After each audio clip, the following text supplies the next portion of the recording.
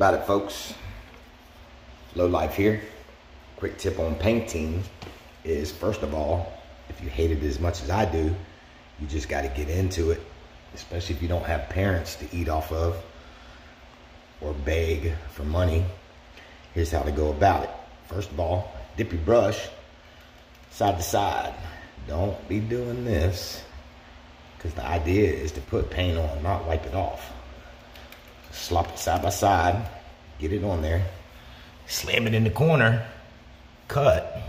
And when you cut, catch your corners, get it on there. Don't be afraid to put it on.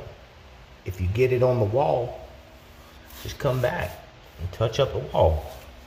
But the idea is to actually put paint on.